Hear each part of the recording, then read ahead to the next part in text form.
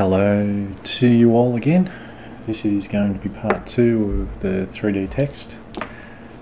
In the first part we just made the metal face text, which we have here. I've actually had to make another one because I think I deleted the old file, but it's cool. It's fine, it's the same thing. Just play through that quickly. And if you don't know how to do this, you'll have to watch part 1.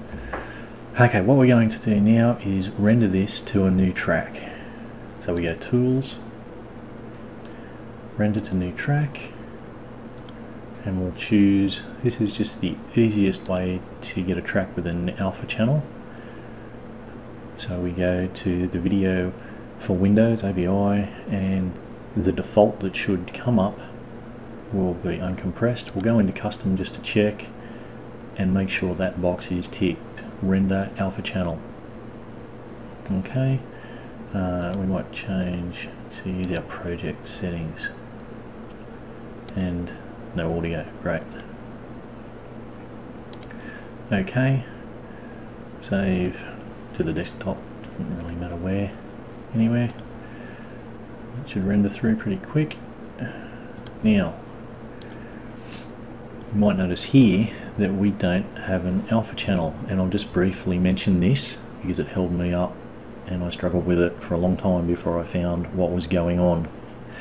All you have to do in Vegas, it automatically comes in with no alpha channel.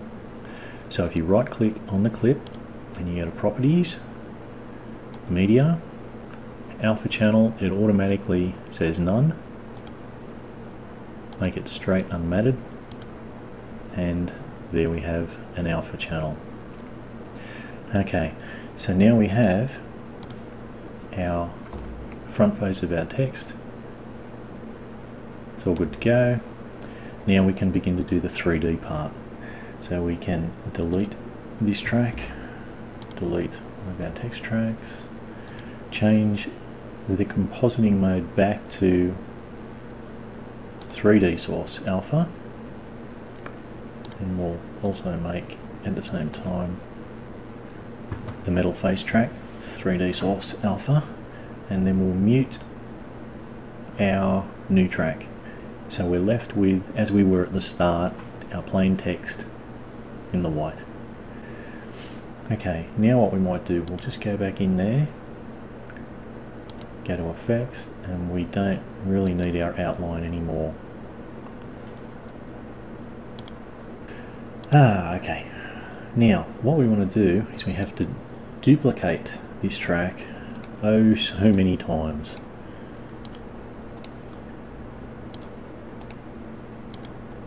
Okay, what you want is about 30 times, which will take ages.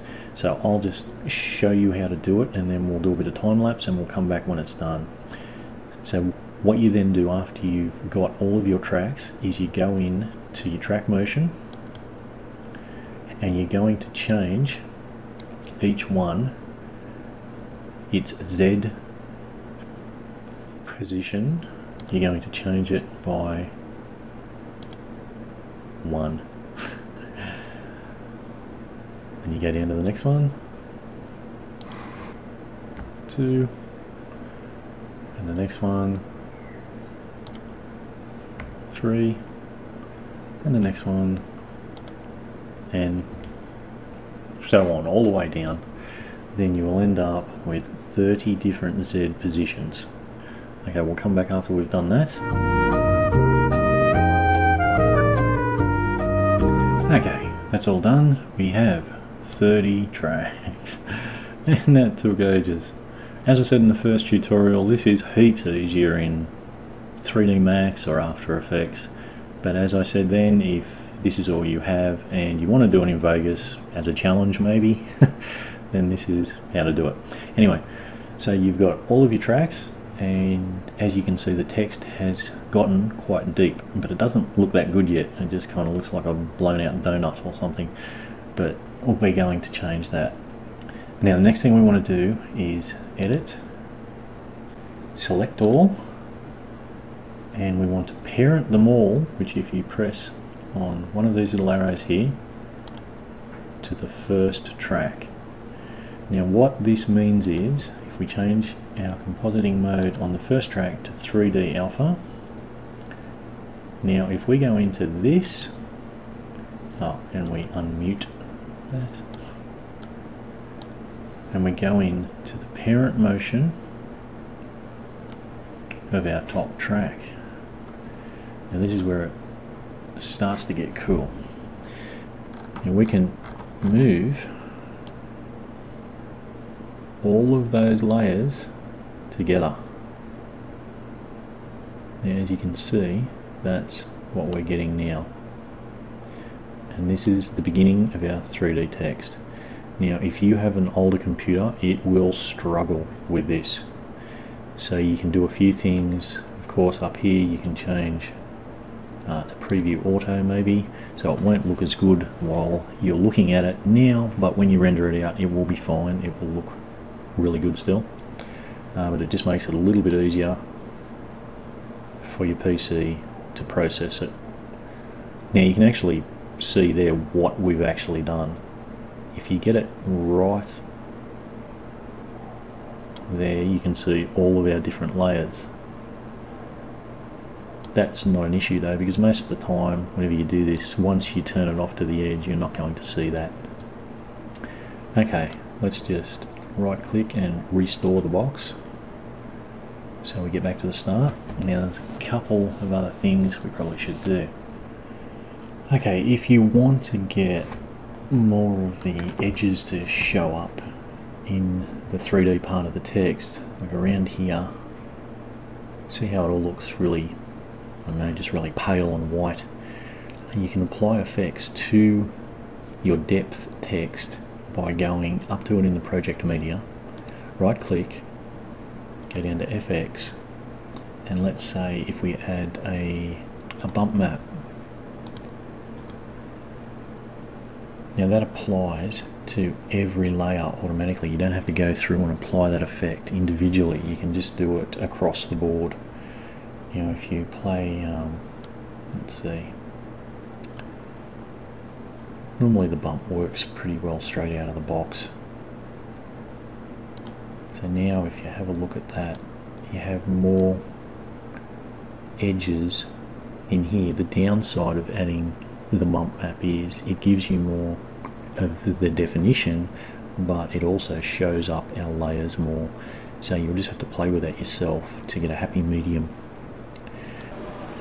Okay, now before you render it out, you want to apply a bit of movement. Now this can be as intricate or as basic as you want it to be. Before now, we'll just have a quick look at just like a zoom past the front of it. So we've got our starting keyframe here, and I've angled it around. So all we do, if we go for our 5 seconds, maybe one back, okay, there's our ending frame as you can see here. Now if we rotate it,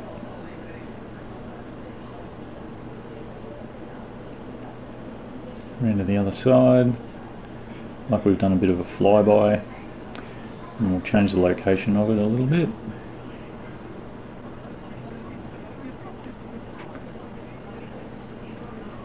Just a little bit more. That's probably a bit too much. We can begin to see our layers there, which we don't want. And if you give it a quick preview, build dynamic RAM preview, there we go.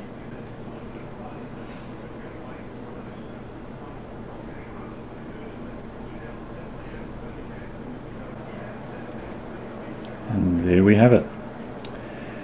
3D text in Sony Vegas. Anyway, I hope this has opened up a few opportunities for you. Thanks for watching. If there's anything that you'd like to know, I can probably do another tutorial.